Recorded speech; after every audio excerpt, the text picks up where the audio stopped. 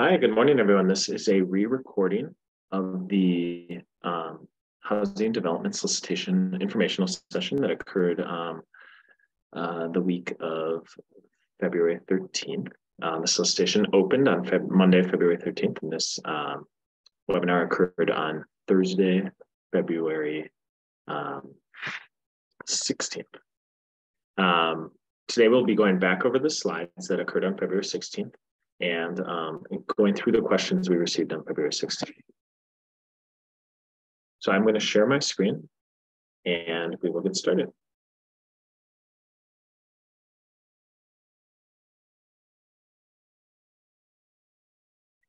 And again, welcome to the 2023 Housing Development Solicitation informational session. In this meeting, we'll go over, we'll introduce CED staff in a welcome and go over some background to this solicitation. We'll go over the application timeline. Then we'll go through the application requirements and actually walk through Zoom Grants, which is our solicitation portal, where you'll be able to apply and upload all relevant documents. We'll walk through each type of funding source available, as well as the scoring criteria for evaluation. We'll then read through the questions that were received during the first informational session and go through the answers there. All of the questions have been compiled into an FAQ that will be posted online as well with this video and the slides. So first, thank you all for coming. I'm Max Hollies. I'm the manager of Housing Development and Policy on Ramsey County's Community and Economic Development team. We're also joined here today by Jerica Gomez, our multifamily specialist, as well as Carmel San Juan, our intern. So thanks to Jerica and Carmel for putting together this slide and helping with the coordination of this informational session.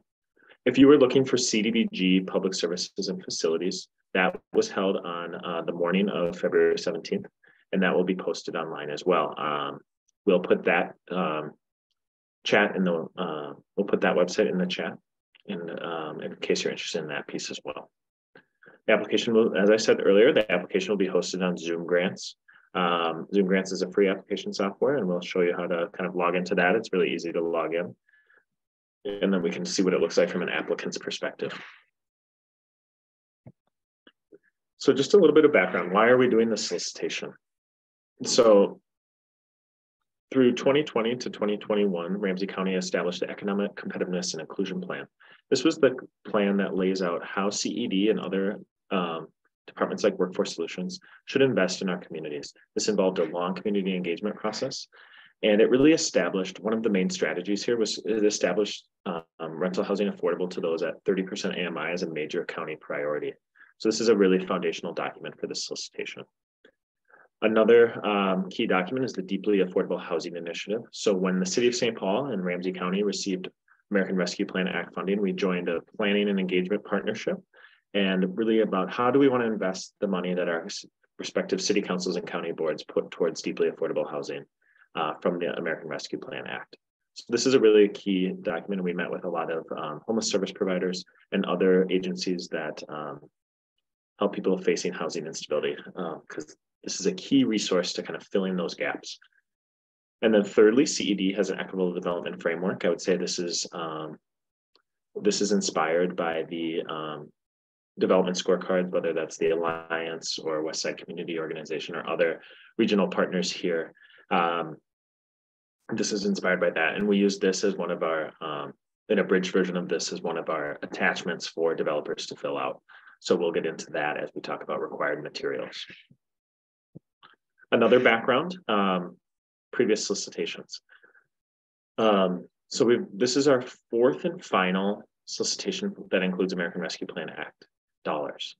In fall 2022, we had a solicitation that included the Affordable Housing Development Readiness Solicitation. This included $6.75 million of awards, and you'll be able to find those that information online as well. The solicitation that this 2023 solicitation is going to be most similar to is our spring 2022 Inclusive Housing Development Solicitation. So the total awards for that solicitation, and this gives you a sense of how many resources we're working with for this solicitation, was $24.195 million. This included about 18 projects And so awards vary from about a couple $100,000 to many millions of dollars there. So this is important to kind of review this, because Ramsey County does not announce how much funding is total available, and it is really application based. And so it really depends on the quantity and quality of the applications we receive to release the dollars. If there's not enough quality or eligible applications, the money could be held for another solicitation round. And then I wanted to show you some of our website navigation. So I'm going to pause here and show you some of our key web pages that help you kind of navigate this system and some of the resources available. So I'm going to stop sharing this screen. And I'm going to pull up my internet browser. Just one second.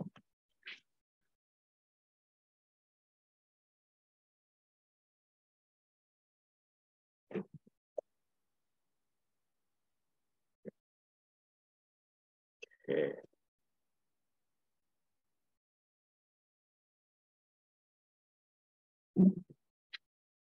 Okay, here we are in Chrome. And so I just want to show you some key pages here. I often use ramseycounty.us/affordable housing as kind of my landing navigation page for Ramsey County materials related to affordable housing. So it'll tell you more about the Deeply Affordable Housing Infrastructure Initiative. It has links to AMI for the region, as well as the ECI plan that was previously discussed. So those will be important to review as you develop your materials as well. It tells you more about the partnership with the city and specifically on ARPA dollars. And then it opens up to this housing solicitation. This is where you can view housing investments, is where you can view previous investments made. And then finally, you can read the engagement report of the Deeply Affordable Housing Initiative. So let's start here on current solicitations. So this is our housing development solicitation. Another way to get here is you can type Ramsey County.us/housing solicitations. It'll take you to the same page. It's just an easier URL as well. So Ramsey County.us/affordable housing or Ramsey County.us/housing solicitations. So here on the solicitation page, you'll see the funding sources that are available: American Rescue Plan Act, Housing Redevelopment Authority Levy, Home Investment Partnerships Program, and Community Development Block Grant. And again, for the Community Development Block Grant, please note that public facilities, programs, and services are in another solicitation. So who can apply? So you have to be a developer, whether that's a governmental, nonprofit, or for-profit developer. That's who can apply here. You'll then see that it lets you know about the application itself. So this will take you to Zoom grants. This is where information about the informational meeting will be posted. So we'll have this recording, the slide deck, and the FAQ will be posted here. And then we'll have funding award decisions here. So this is our timeline for that. So May 9th for our 100 awards and May 16th for our other awards. We then get into eligibility requirements and scoring criteria, which will be more in-depth in other areas as well, including the solicitation notice. This is a key document here. It basically goes over all the information we're going over today, but in more detail. So this will be really important to read as you develop your application for this funding. Okay, so I'm going to go back one page here, and then show you in affordable housing investments. So here you can click by previous solicitation, and you can see past awards. So for spring 2022, as we know, that solicitation is closest to this one. You can learn about previous awards.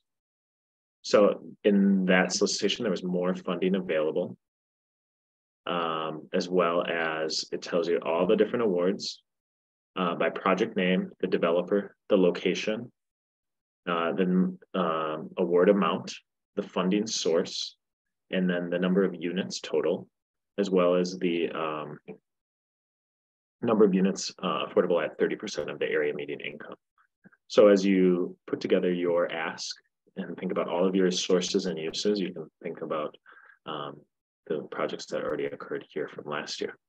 So these projects are in various states of either construction, planning, we're planning. And so we've seen some of these projects are almost to completion and some of them are just getting off this ground. And then each type of funding source has a different kind of recommended amount of time that we would like kind of spending requirements. So key is probably as 12 to 18 months is key, sometimes 12 to 24 months. Funding can be available right after the award is approved by the county board. And that might differ by funding source. So, but we can come to that as after you get through the application process and the award process, then we can start on our closing process. So we'll work with you on that as well. So those are some of the key web pages here. I'm going to go back to my slide deck and we'll keep going from there.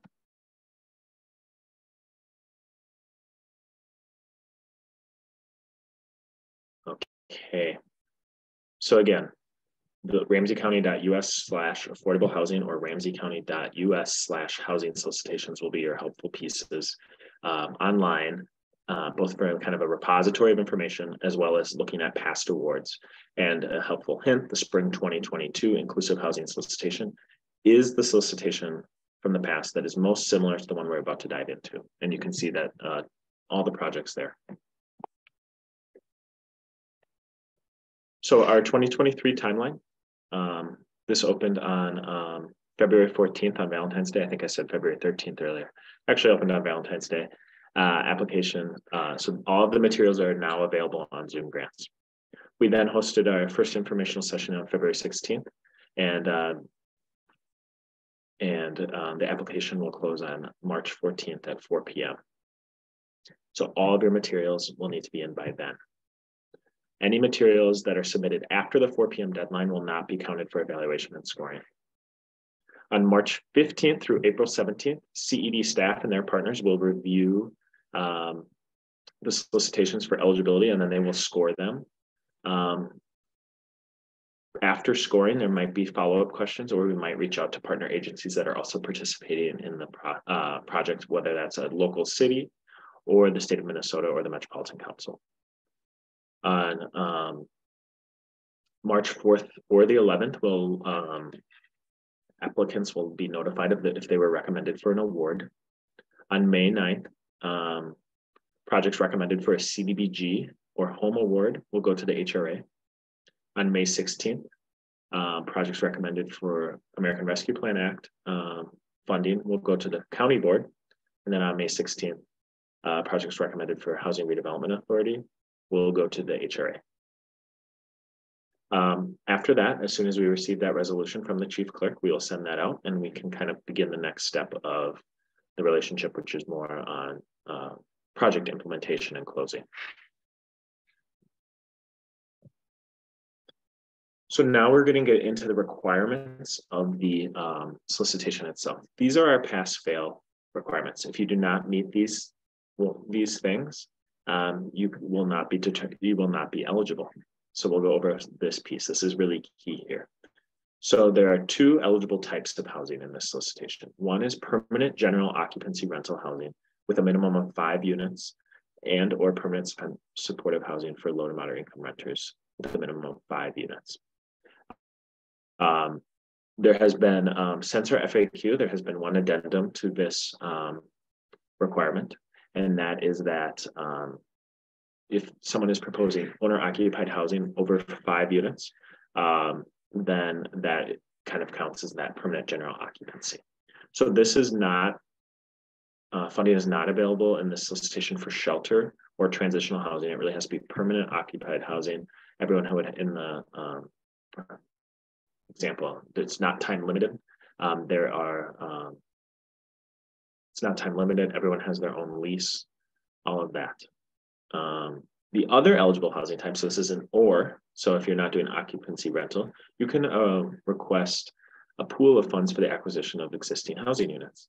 This is for affordable home ownership, and so it has to be low to moderate income residents, and the eligible agencies that can apply for acquisition funds will be nonprofit or city partner agencies.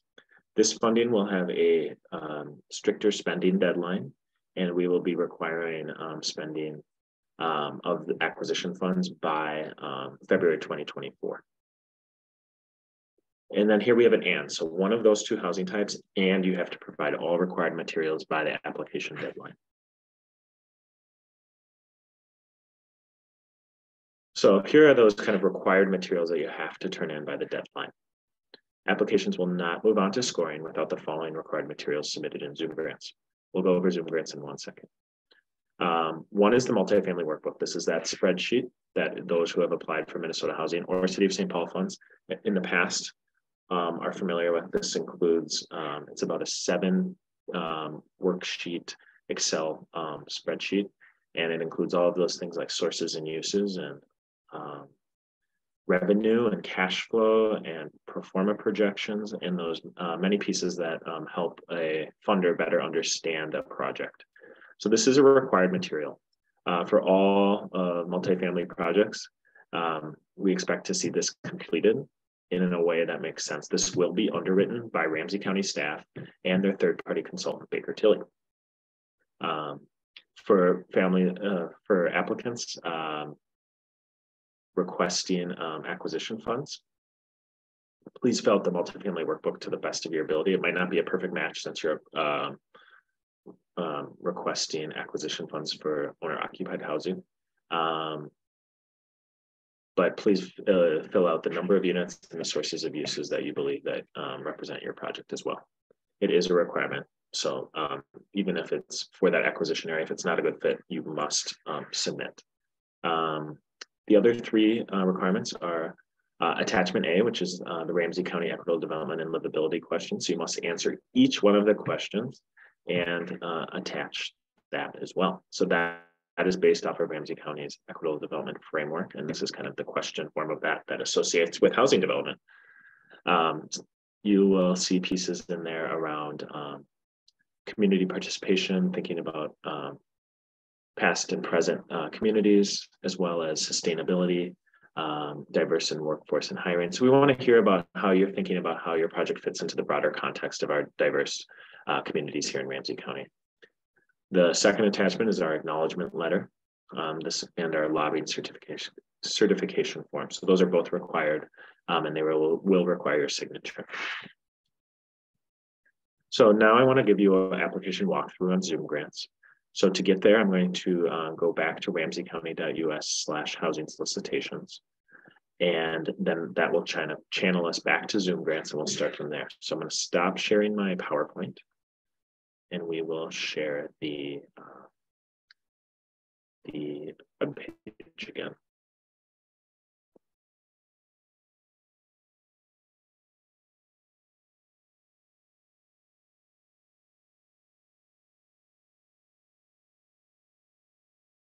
Okay, so here we are at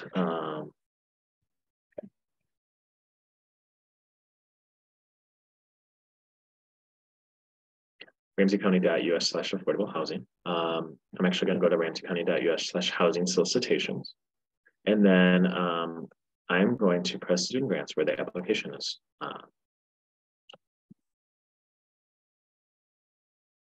Application is link is. So, okay, so this is Zoom Grants. This is what it looks like when it's not logged in, when you're not logged in. When you're not logged in, you can still see the description, the requirements, required materials, kind of a lot of the information of the web of the solicitation itself.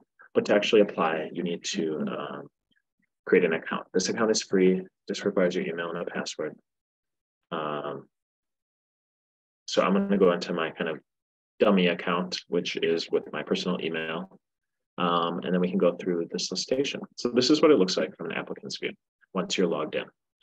So I'm going to hide everything and I kind of reopen them as we go through it. So first, you can see all of the open Ramsey County solicitations. So you see the Ramsey County Housing Development Solicitation, and then you see the 2023 CDBG Public Services Programs and Facilities Solicitation. So those might be interesting, both of you. So I'm going to return to my application, and then you can show the description. So this gives you a general overview of what the description of the solicitation is. And this is also in the solicitation notice that's online as well. So multiple places where you can see this information. Then I'll show you the requirements of the solicitation. So as stated before, the eligible housing types are either that kind of multifamily permanent housing for low to moderate income residents, or a pool of funds for the acquisition of existing housing units for affordable homeownership.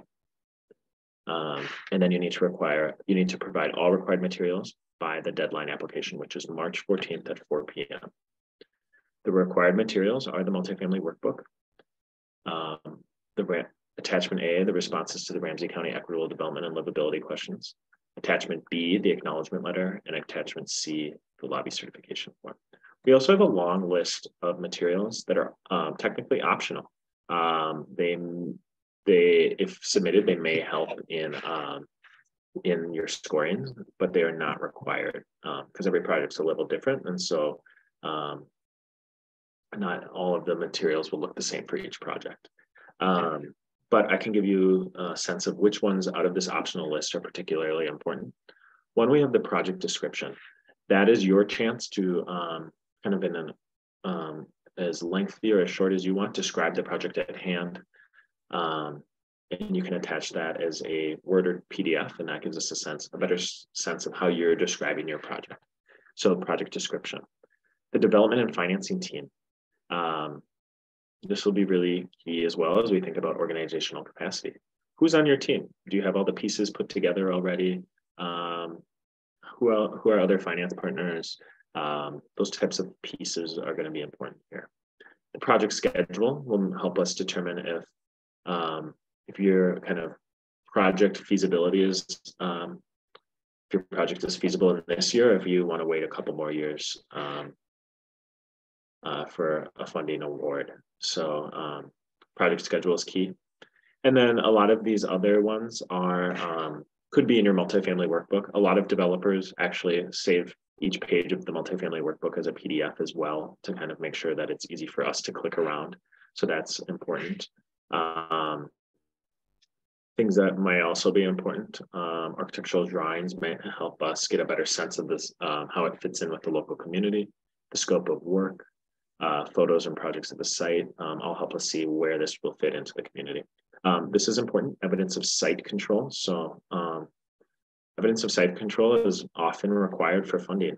It's not a pass-fail requirement because of the acquisition piece of this. You might not have the property yet, but you're going to be pursuing it. But it's going to be really important to demonstrate that you have site control. Site control could include the deed to the property, a purchase agreement.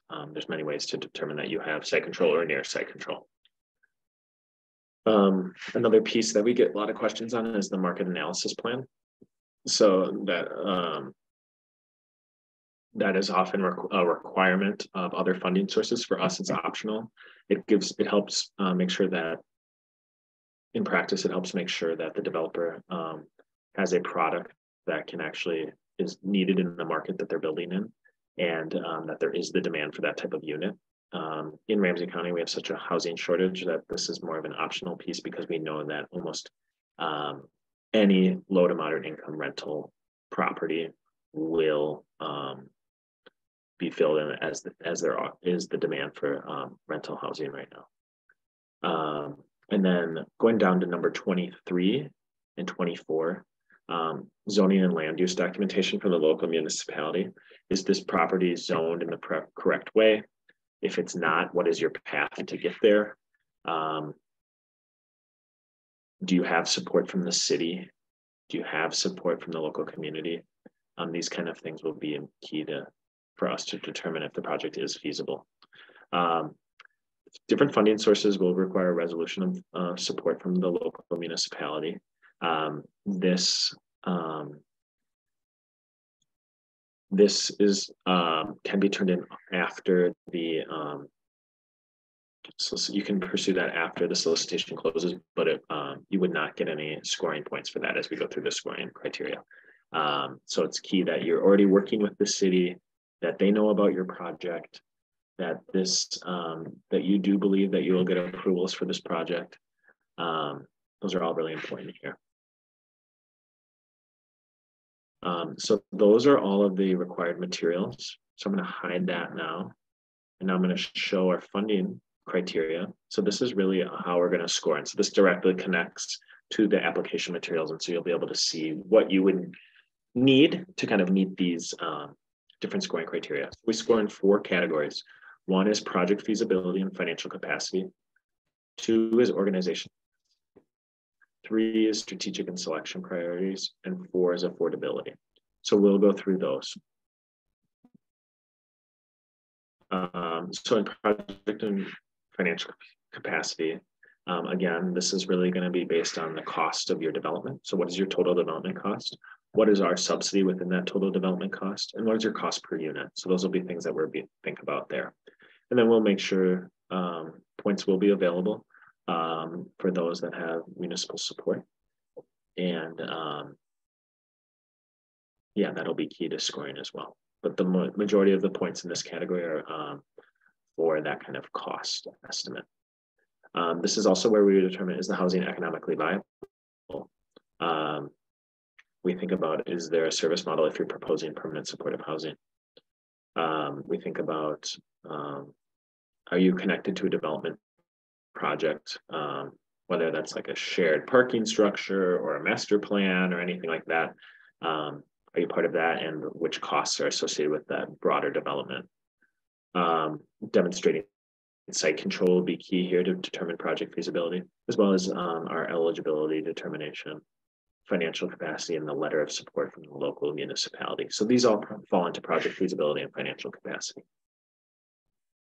Organizational capacity, this is a, sorry, one thing up here. Project feasibility and financial capacity is 30 points. There's a total of 100 points available across all 4 scoring categories. Project feasibility and financial capacity is 30 points. Organizational capacity is worth 10 points. And this is really to see, this is a more qualitative scoring category. And it is to make sure that you have the capacity to complete the project that you're proposing. So who is on your team and what is your strength and experience in housing development? What partner agencies or consultants are you working with to make sure that you successfully complete the proposed project? Have you completed similar projects? Or have you been involved in what roles at other projects? So we want to see kind of how you plan to complete this project and with whom. Then we go to strategic and selection priorities. And so this is really about, how does this connect to those key documents that I talked about in the beginning? Framework and the Deeply Affordable Housing Initiative Engagement Report. So how do you make sure that your application connects to county priorities? And our county priorities are laid out in these 3 documents. So it's really important to really spend time thinking about the proposed project and how it connects, or adjusting your proposed project to make sure it connects to Ramsey County priorities. This scoring category is worth 30 points. Again, this is a qualitative scoring category. And so this is where staff get into discussion around racial equity, as well as how your project connects to racially and ethnically diverse communities. The last category is a quantitative category. It's called affordability. So we'll be seeking projects that have 30% AMI and 50% AMI units in them. Those will be higher scoring units. If you're seeking, if your project may include ARPA dollars, you need to have a minimum of 10% of the total units need to be available to renters at 30% AMI. So ARPA, as we get into funding sources, we'll talk about how ARPA is our biggest source. So it does help projects receive funding if they meet that 10% of total units at 30% AMI. Again, 30% AMI units get points, 50% AMI units can get points. And then we're also looking for, are you able to maintain that 30% AMI affordability without external subsidy? So those are projects that are able to include those units without an additional voucher source or additional housing support revenue source. Projects can include those sources, of course, but and we encourage those as well. There is just this scoring category for units that are able to move on without those additional sources, because we do know that that requires additional resources from other agencies. And so again, the scoring criteria and points are available here. So this is also available in the solicitation notice online. So please review that. Now we'll go to our different, this is kind of like our project library. So it's called Resources for Solicitation. And it has Attachment A, Attachment B, this final solicitation notice, and the multifamily workbook. So you can go through these materials, and you'll need to download them, fill them out, and then reattach them in your application itself. And then as we go to the application itself, there's the eligibility determination. So it asks you a series of questions around eligibility. Then it goes through application questions, and this is mostly around this can complement your narrative match to the application. And it asks about any conflicts of interest and felonies associated with the project. You'll then develop your primary contact. Anyone can be the primary contact, whether it's a consultant or the developer. It'll be the person that we will communicate with. So that's important for moving forward. And then you have where you attach the documents. You can see that multifamily workbook, attachment A, B, and C are all required, and that the rest are optional, and it goes down the list here. So that is the solicitation itself. And this is again online. It's on Zoom Grants. It's a free account, and it lays out a lot of what's available in the solicitation notices as well. So I'm going to stop sharing that and then go back to the PowerPoint presentation. This is where we will go through each type of funding source now. Our first funding source that we'll talk about is the Housing Redevelopment Authority levy. So this is our broadest source and has the least amount of funding kind of red tape, for lack of a better term. It can be used for acquisition, development, the conversion of a commercial building to residential, or the rehab of affordable housing, of an existing affordable housing building. So again, as we discussed in scoring, priority is given to projects with units targeting low to extremely low income. So that's that 50% to 30%, but there is no additional targeting besides the scoring that we went over here. So it can be anything low to moderate income in proposals. This can be structured at the discretion of Ramsey County staff as either a grant or a loan. And it would require affordability declaration of 30 years. The Community Development Block Grant is another funding source. This is HUD funding. It has a geography restriction, and that can only be used in suburban Ramsey County communities outside of the city of St. Paul. So when in doubt, look up where your project location is. Many Ramsey County suburban addresses accidentally still kind of say they're in St. Paul, and when you look at Google Maps or something, so really make sure you know what city your application is in.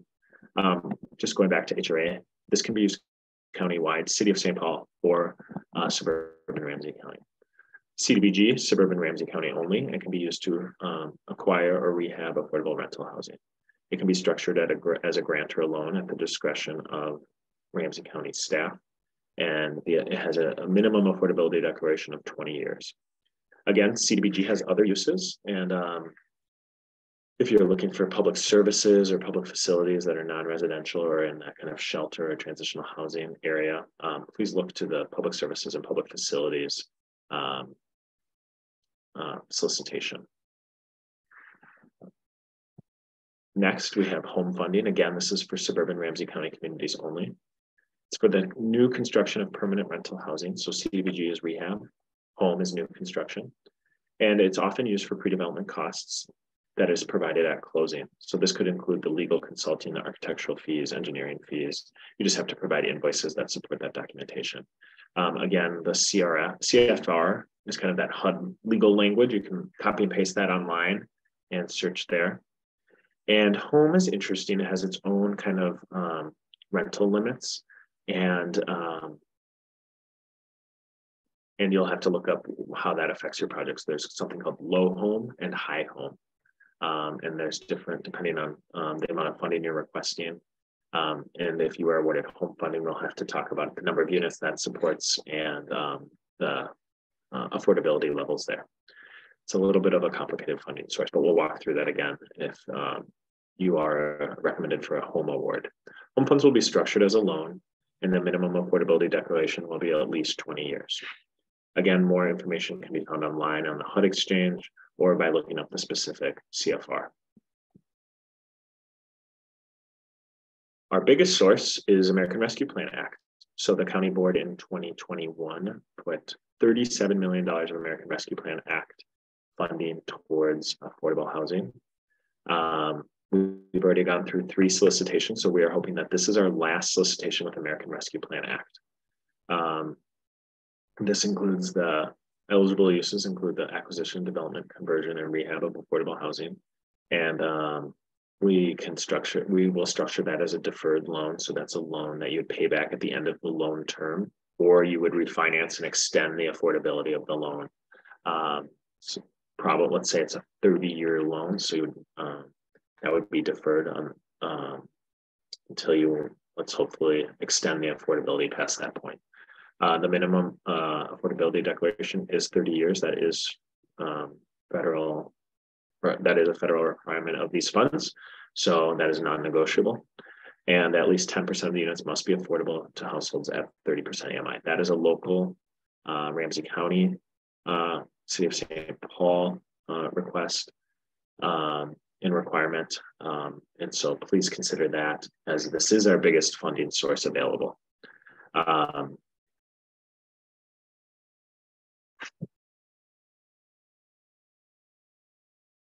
And again, ARPA can be used countywide. There's no geography restriction like our HUD funding.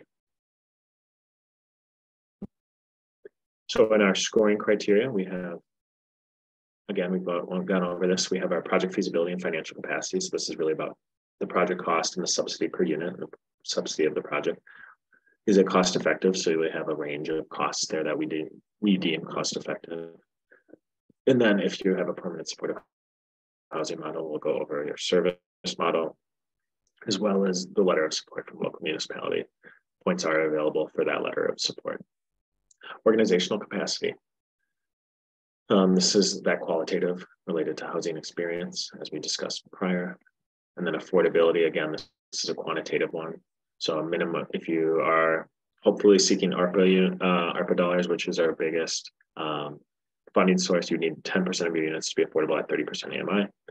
Affordable to, and then the other scoring includes affordability to renters at 30% AMI and affordability to renters at 50% AMI. You may offer and maintain, additional points would be available for if you're able to offer and maintain 30% AMI affordability without external subsidies like vouchers or housing support. And then of course you can have units in any of these funding sources above these 30 and 50% AMI.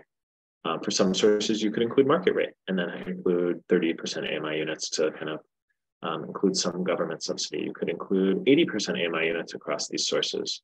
They just will not score as highly. So you'd like to see that mix of income, and but you do not receive points for AMIs higher than 50% AMI. And again, we've already discussed the alignment with strategic and selection priorities. So that is the end of the presentation. I'm going to open the FAQs from our last meeting. And let me navigate to that. Great. So we received a question on, for the solicitation, are there funds for new construction home ownership? The answer is no. The new construction of single-family homes is not an eligible use. However, funds have been made available for nonprofit and government agencies for the acquisition of single-family homes. These funds need to be expended by March 1st or in February really of 2024. So new construction of homes is not eligible, but the acquisition of owner-occupied homes is eligible. That makes sense. This will also be posted online in writing. What is the required timeline to expend funds? There are four different funding streams here. Each funding stream will have its own expenditure deadlines, whether that's a federal timeliness spending required by Ramsey County, and we can get into that if awarded funding. Ramsey County recommends that all projects are completed within 12 to 18 months of an award, or the applicant, and by completed, I mean closed upon, or the applicant may risk losing their award amount for the project. So we always want to keep in touch if we think that the timeline is going to kind of drag past that 12 to 18 months for closing. The next question we received in the chat was American Rescue Plan. For American Rescue Plan Act, can units with project-based vouchers count towards the 10% of affordability at 30% AMI? And the answer is yes, this is allowed. We want to make sure that there's a net gain of at least 10% of units to affordability.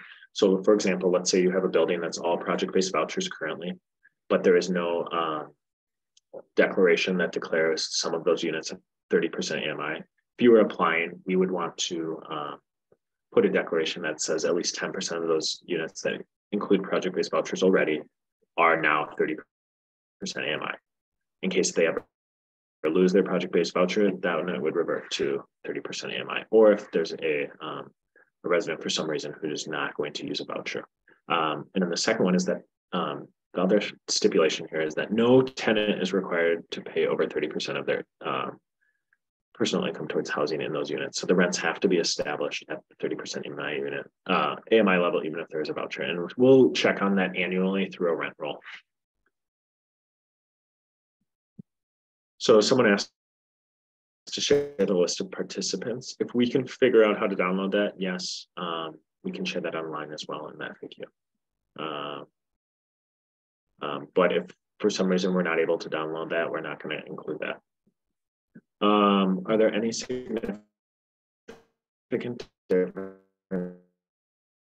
in the application compared to the previous Ramsey County Housing Solicitation? So overall, it feels pretty similar, but there are some major differences again, and that's in the eligible activities. We've changed those. We kind of narrowed those for this solicitation to not include new construction of family homes, but we had last year. So we had general obligation bonds as well as home ARP. This year we do not have general obligation bonds or home ARP, but we still have CDBG, home, ARPA, and HRA.